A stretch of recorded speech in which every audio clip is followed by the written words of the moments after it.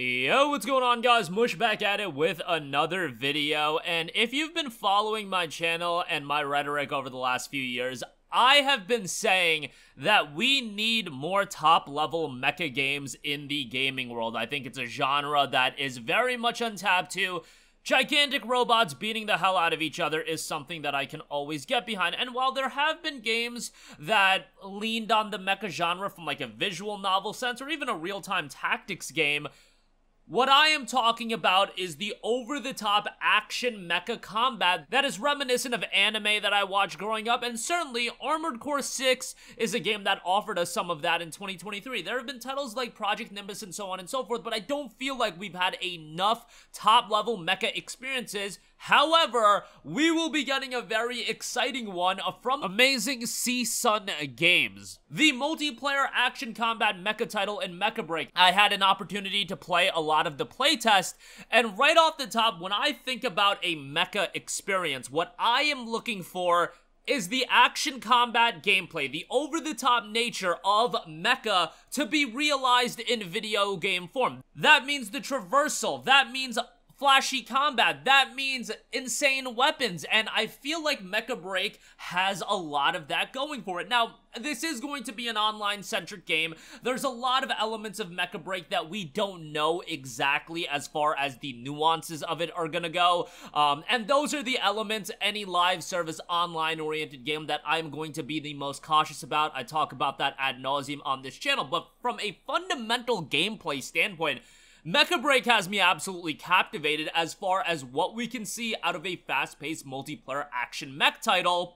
And right off the top, playing with the controller, I feel like the controls were easy to access, but also gave me a nice feel of the various mecha. Now, at the heart of Mecha Break is the various mechs that you'll be able to utilize, or as called in the game, the strikers. They have a wide variety of different strikers that are going to be utilized throughout the entirety of the game, and depending on your playstyle, how you want to play, different strikers are going to be more advantageous to use in certain situations. They're going to excel at certain things, what you would typically expect out of a game like this, and so far the strikers we've seen have had quite a lot of depth to them.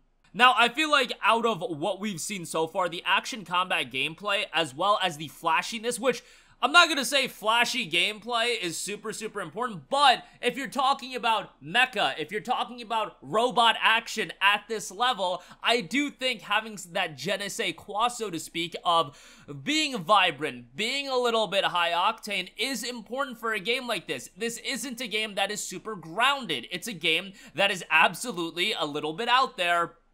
And you're getting that with Mecha Break, at least from a gameplay standpoint. Now, I gotta say, they have the various characters and whatnot, and let's just say the characters I feel like are very much designed in the way that live service games be designing characters. And when I say characters, I don't mean the strikers. I mean the actual pilots themselves, the customizability, and it'll be interesting to see how they do develop that in the full game. I also do have to say, as far as narratively, voice acting, those elements of the game really don't hit home with me.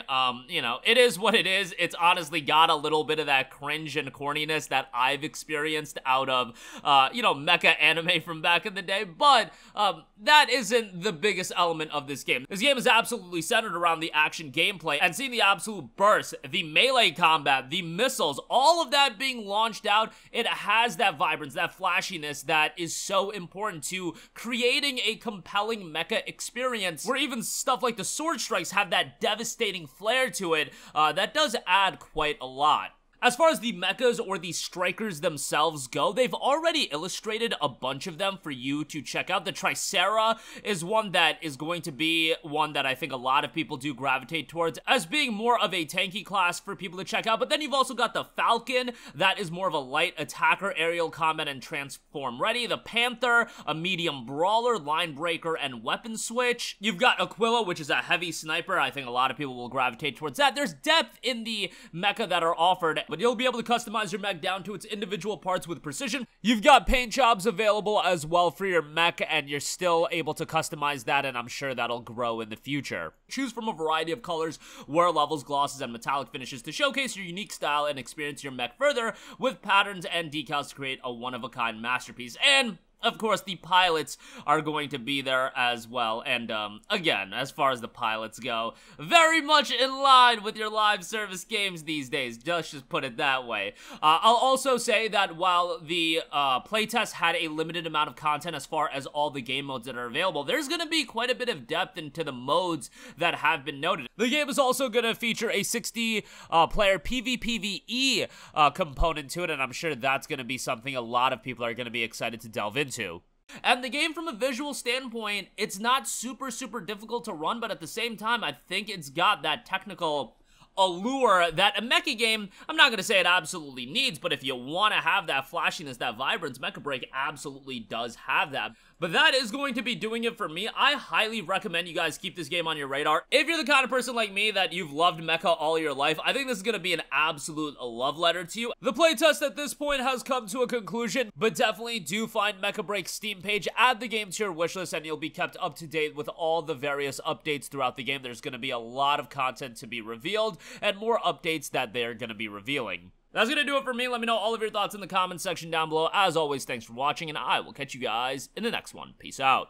Hey, what's going on, guys? Mush here again. Hope you enjoyed the video. As you guys might know, YouTube's notification system is sometimes a little bit wonky, even if you're subscribed to the channel. Maybe you're not abundantly aware that I uploaded a video. To remedy that situation, make sure you hit the bell notification button. This way, whenever I upload a new video, and I try to upload as consistently as possible, you will be notified directly of the upload, and you can watch it as soon as it goes live. I would really appreciate if you guys hit that button so you can stay up to date with all of the content I'm posting. But as always, guys, thanks for watching, and I'll catch you guys in the next one. Peace out.